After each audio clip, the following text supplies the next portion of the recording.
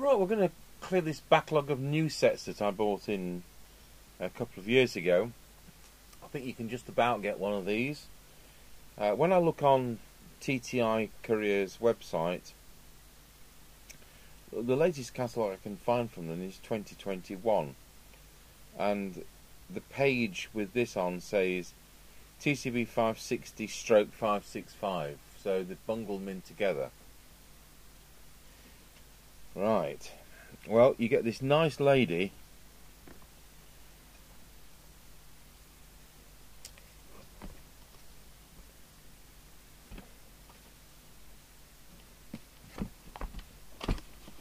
and as I open it up, of course there's no instruction book because there never is.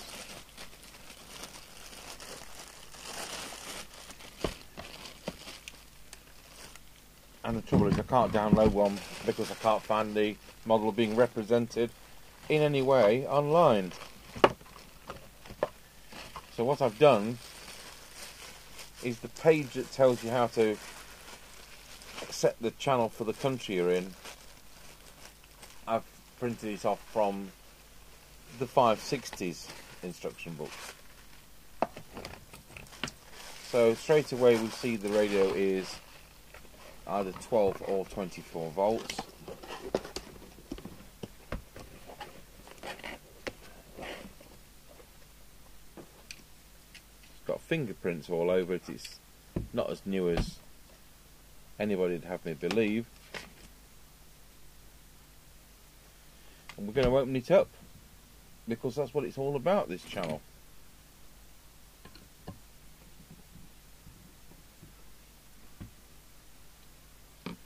Oh yes, it gives the illusion of having two displays,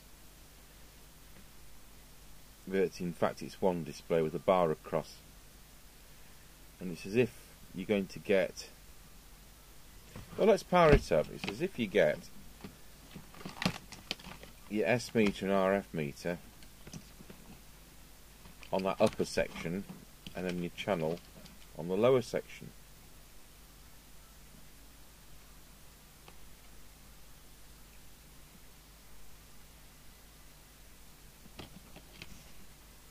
Right, power supply on 13.8 volts.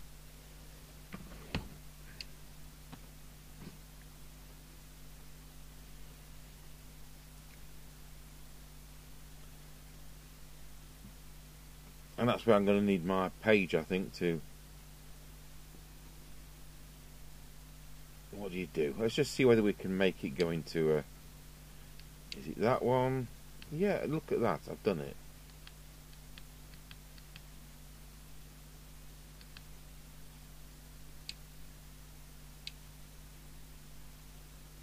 No, it didn't do it. Right, switch it off, switch it on.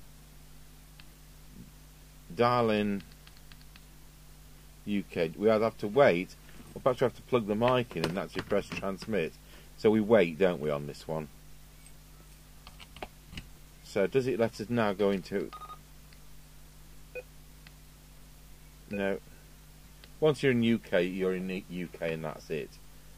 Now it does have... It does reckon you can change the colour of the display. So do we turn it on with emergency switch? Yes. So Roger Bleep on. What's the next feature? How do we get to that? Timeout. Scan. BL. Noise blanker. Bleep. Tone. Is it screen?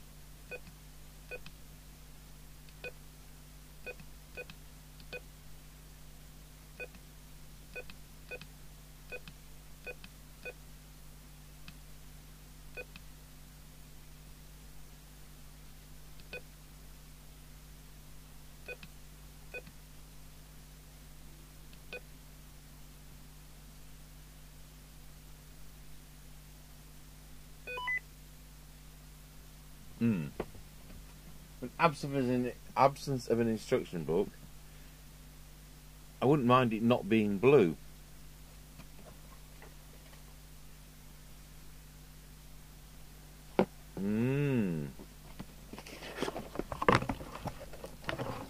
It's not hiding, is it? No. Perhaps it's done the same as the other model, the 560.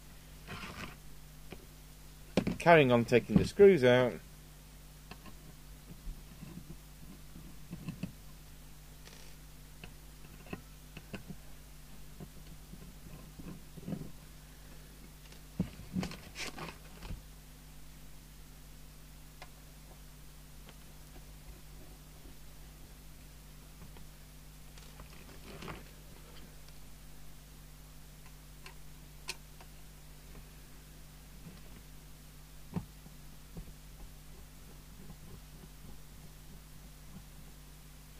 So it says 13.8 volts, 13.2 volts on the back.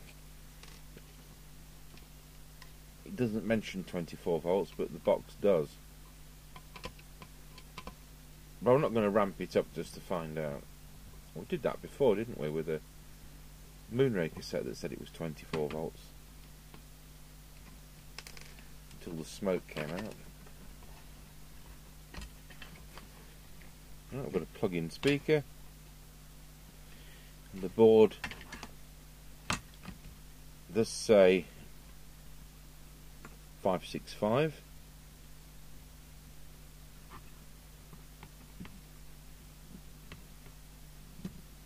Unplug the speaker. The fact you've got this choke here gives me the impression that it is going to be 24 volts. So heat sink and sleeving there. So we've got absolutely no adjustments for transmit and receive per se, but there are presets for various functions. There's no coils. There's one there, and I would think that's going to be VCO. No, I'm wrong. VCO is there. So that's going to be detector, isn't it? So either, is it the AM detector or is it the FM detector? One of the detectors has got a coil. What is nice is you can adjust the frequency, which is there. And hopefully some of the others are labelled too. So revision 1.1 2014 June. So we can't be expecting it to go from AM to FM on UK because the rules didn't change till September 2014, so this radio predates that legislation. So that's going to be the power input choke, and that's going to be the modulation transformer for AM.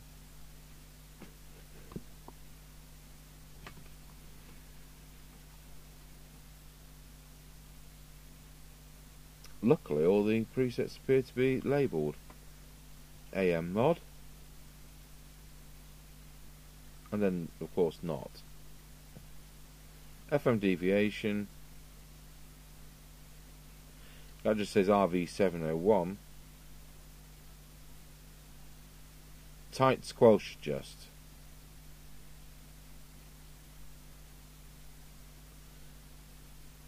RV401.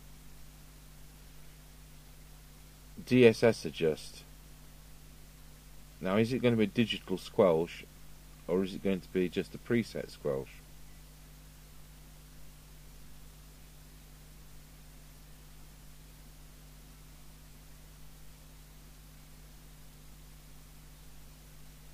Right, well, we'll get a sheet of paper on our clipboard.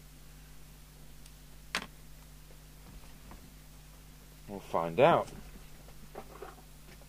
I've got the 560 circuit diagram, but it might not be anything like the 565.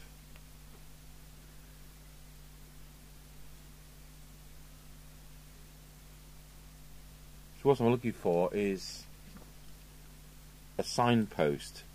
If I can find a squelch preset, for example, I can see whether they're using the same designation as the set in front of me.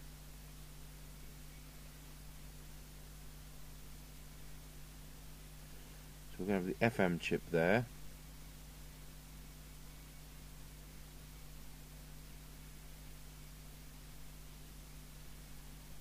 RV141 DSS adjust.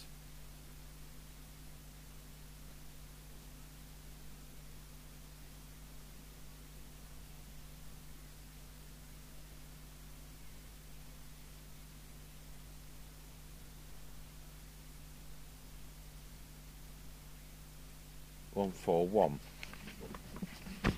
And what's in front of us?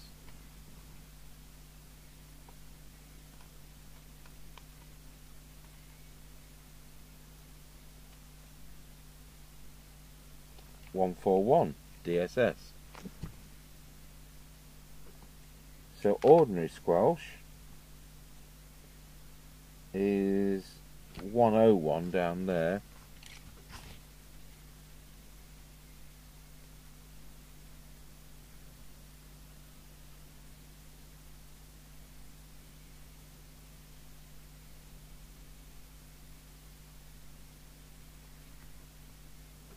Is there, and it's given, it's 181, I may be misreading it. Yes. This looks like it is the same radio. And that does go to a totally different place on the circuit to where that one goes. So it does seem like it has a digital auto squelch and not just a preset one. Right, anyway. That's something I wanted to know. What I do need is still a sheet of paper.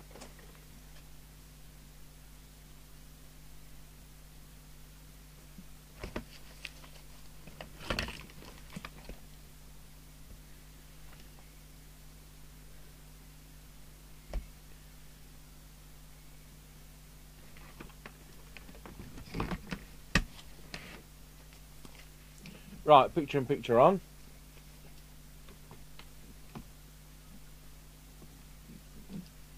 And we'll press transmit. Let's make sure we're on channel 20. We're not, we're on, it doesn't have a rotary channel control, it's just up down. And that's just on the set, not repeated on the mic. Not that I want it on the mic, but some people might, which is why I mention it. And when I press transmit, nothing happens because we're not actually plugged into the test gear. In fact, we're plugged into the test set behind me, because the last thing we did on the last set was deviation.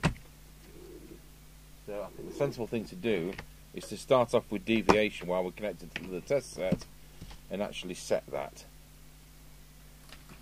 That's another stage then eliminated. So let's see what we've got. Wow, we've got about 1.8.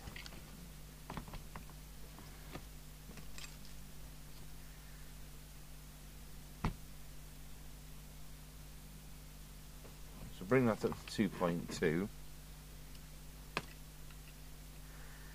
it's that preset there. You just need a tool that fits. I think that one's going to.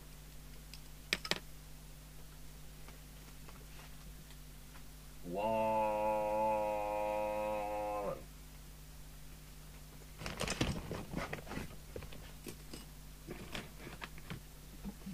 So it's now 2.2 to 2.5 kilohertz. We're not doing that. See about frequency. So we'll now plug into the other test set.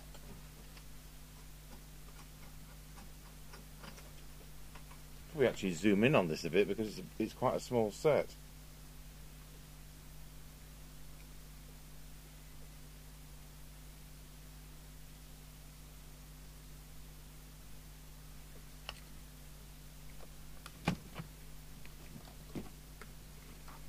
Right, transmit power. Well, it's certainly beyond 3 watts. It's 3.1. we're going to optimise this on UK band. Well, to be honest, there's not going to be much to optimise, which is band sensitive, shall we say. So, channel 1. Well, that's going to be annoying. The bottom fell off.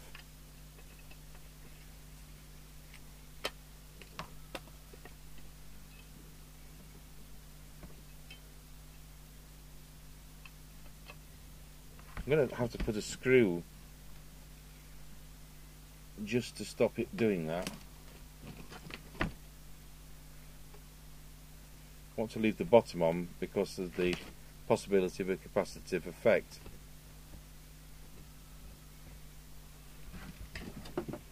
If I don't have it on.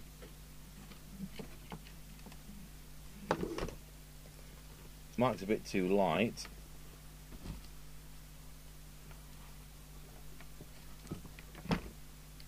So pop it onto channel 40.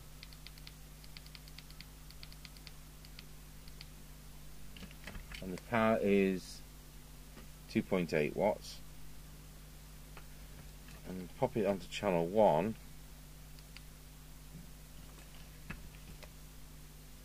The power is 2.9 watts. So go back to channel 20.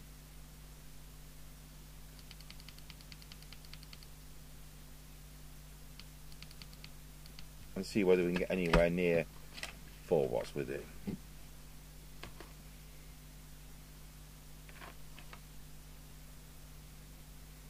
The unlabeled preset there, we'll just see whether that's power.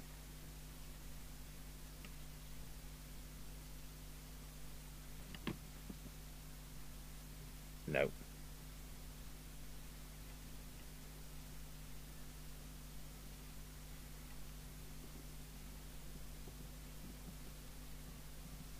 So just about squeezes 4 watts.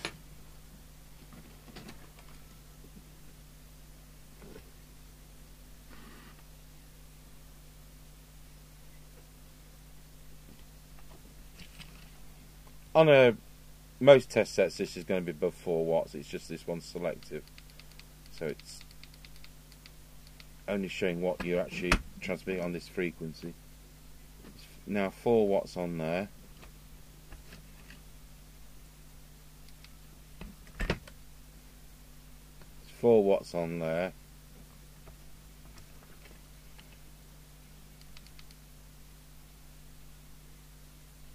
Go back to 20 and check again, because it's going to drop as it gets hot. Let's put 3.95. It's just not quite there. It doesn't have a low power because it isn't a 2781 set, of course, with it being C MultiNorm. I forgot to take the current,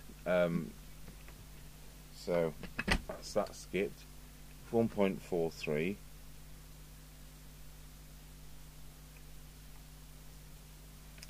And we'll look at the frequency.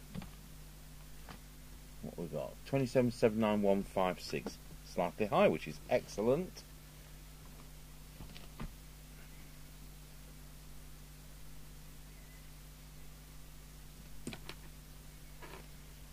So with the other trimmer tool, we'll do the trimmer capacitor just there.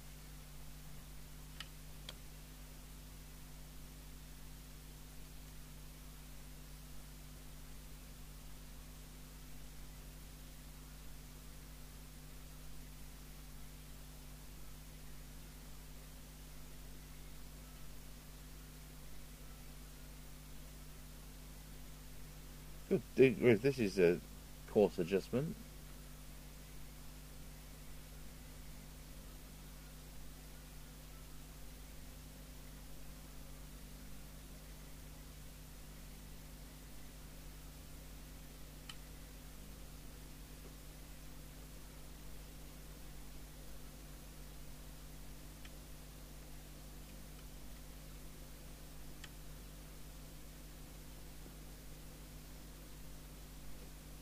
Well, I don't know how I got there, but we did.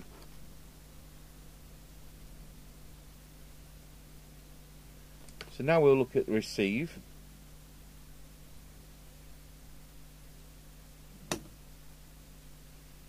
we'll set 2779125 on the signal generator. We'll put the synad meter on.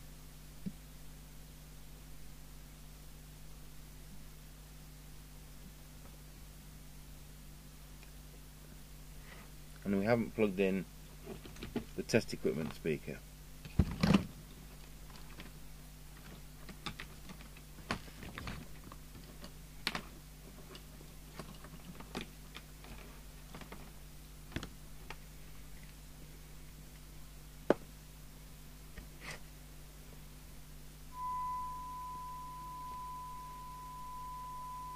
So we'll switch to the synad meter.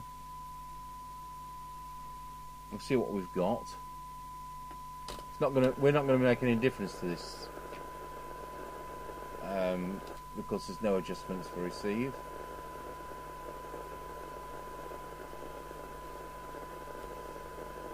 So 0.32.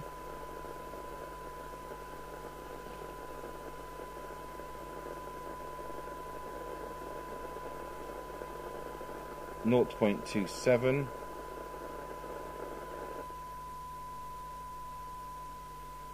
0.7, turn squelch to full. I want 100 microvolts for it to open. That's exactly where it opens. So we don't have to adjust the tight squelch adjustment there. Let's see where it is on minimum.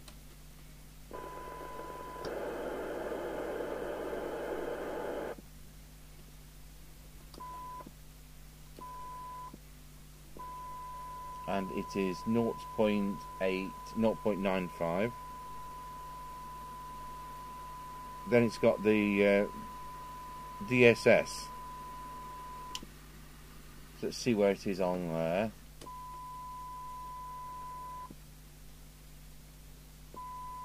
It's 2. And again, if we want to adjust there, we've got the DSS squelch adjust. I'll do a photo of this and make it a bit bigger for you to see. So that's fine as it is. So we've no presets for meter, unless that preset, which we don't know what it does, is something towards that. Let's have a look. So with S9 on the radio, we've got a full set of bars. So I don't expect in a million years that that does anything towards that.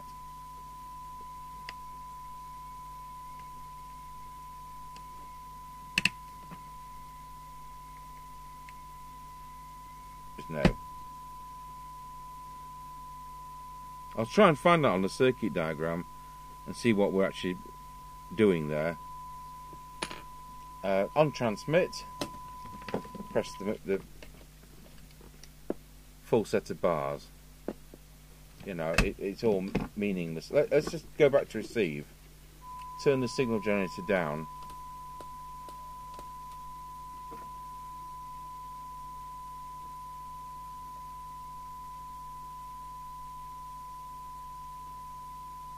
They're in 2s anyway, you know, so don't think there's as many segments as it looks like there are.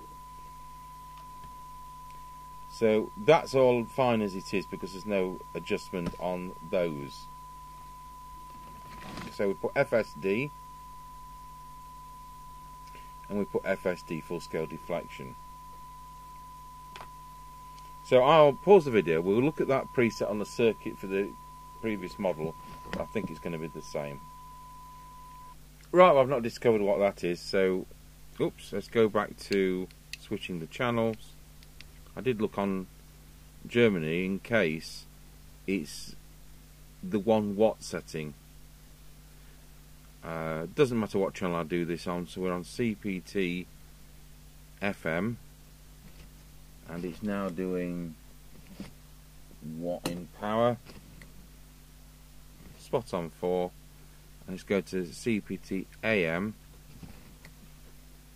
doing 4.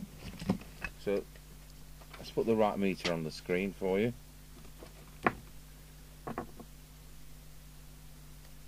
So let's look at modulation. Wallow. And it's swung straight over to 80%. So we'll just go a little tiny bit higher. Wallow. Wallow.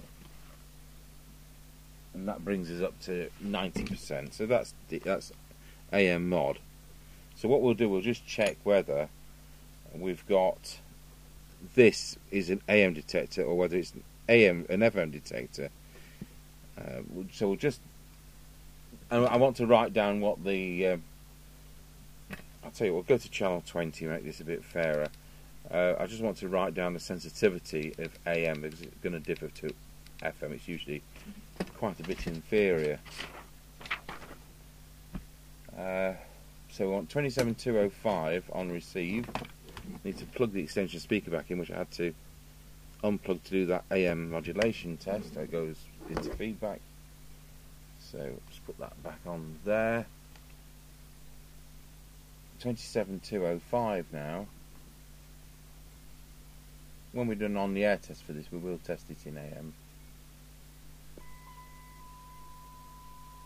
There we go. So we'll find out what this does. So first of all, sensitivity. Turn the squelch off. Volume sensible.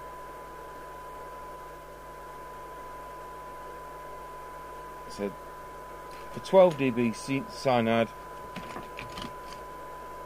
it's 1 microvolt, which isn't bad. So AM sensitivity 1 microvolt for 12 dB cyanide. Lots of sets will be about 2.5, so that's not bad at all. So we're now going to put a big signal on of 100 microvolts. We'll look at the oscilloscope.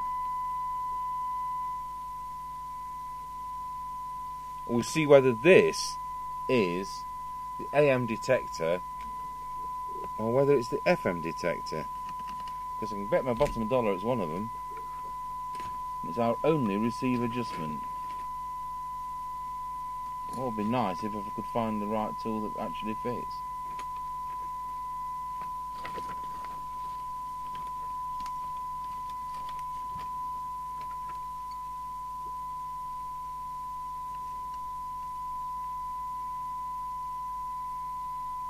So it has affected that. But let's just go into FM. Switch the test set to FM and see whether it affects that. No, it doesn't. So it's AM detector. Back to AM. So if you look carefully, it's shifting it from side to side. And that is our peak.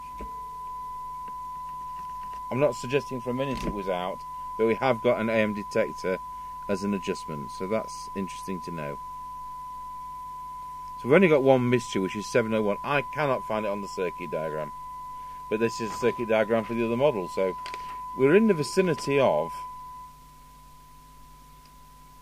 all the 700s are in this power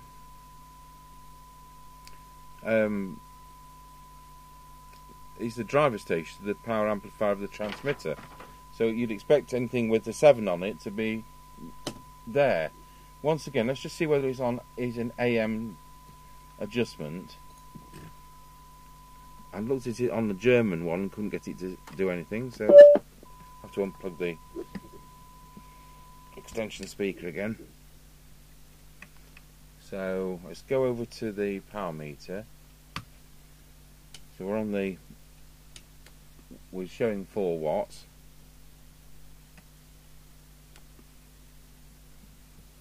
No. Well, I'll give up on that. So I'm going to go and do something else. That's time up on this. All we need to do is to put it back together and see if anybody's out there, which there never are, but you never know. But it certainly seems to work alright as far as the test equipment shows. Okay folks, so to finish this video, I've done a photo. So we've got the mystery control 701. We've got another mystery control RV101. I can't find it on the circuit diagram for the previous model, and I'm not going to. I fiddled that. I couldn't find any difference. I don't need to fiddle with that. And it's in the receiver section, whereas that's in the early stage of the transmit section. So you just, I don't know. But what we have been able to do is AM mod, AM detector on receive, transmit power, squelch, AM detector, frequency VCO, and FM deviation. So that's what we needed to know. But as time goes on, there's every chance that a service manual will happen for these, because they're only a couple of years old, and hopefully someone will share that information like I do. So that's it, we'll put it to bed. We've filled in our form here, and it does everything we'd expect it to do, and it works quite well. So I'll put the lids back on, and we'll connect it up to the aerial instead of the test equipment. Right, we'll better plug it into the roof aerial. The Antron 99, or whatever it is, 99. Could be a Solarcon 99.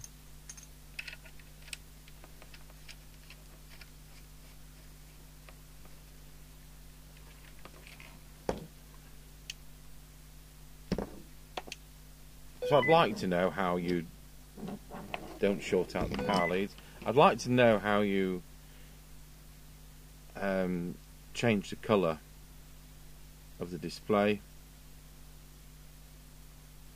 Oh, is it that? BL backlight?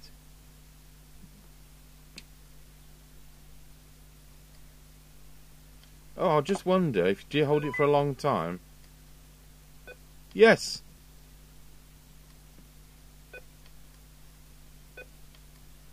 We've got those three options. Well, I think red's going to be better for me. I really can't see that blue very well at all. Oh, that's in it's CEPT. I'm not interested in that. It's going to be full of foreign interference. So we just need to reprogram the set for UK.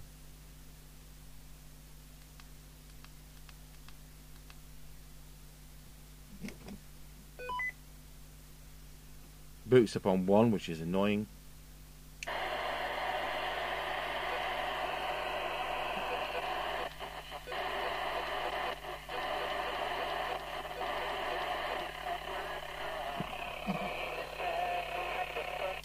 Roger. He'll be in Nottingham 35 miles away, and he won't be on 4 watts.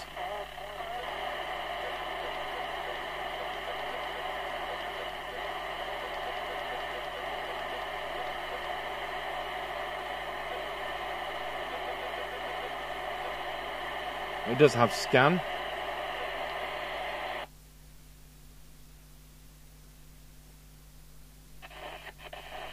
Unfortunately, it's picked up something it shouldn't be there.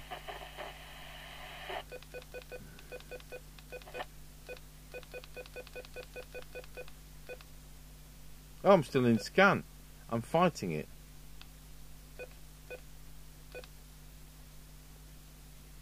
So we'll try and use it. Scratchy corner on the DSS automatic digital squelch. There you have it. A bit more unusual with the display being split like that. So the TTI TCB565, although it's a new set, they're now a couple of years old. Thanks for watching.